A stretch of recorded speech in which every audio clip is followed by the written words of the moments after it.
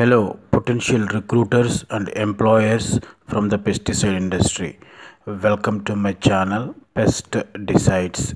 In this video, I will talk about the re-entry interval and pre-harvest interval with regards to the agricultural pesticides. First, the re-entry interval.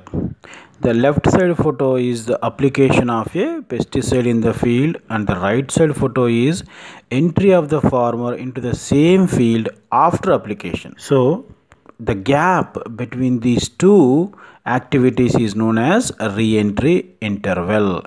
That means it is the time period between the application of a pesticide in the field and the time at which it is safe to enter the field, the applied field, for the human beings and other non-target animals such as cattle.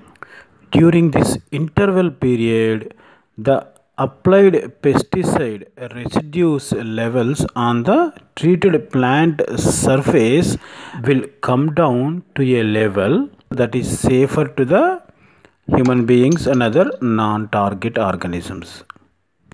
The next one is pre-harvest interval.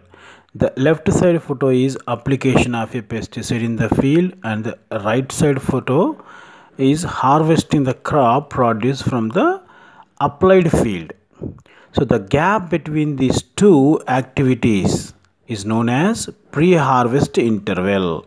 That means it is a time period between the application of a pesticide in the field and the time at which it is safer to harvest the crop produce from the applied field.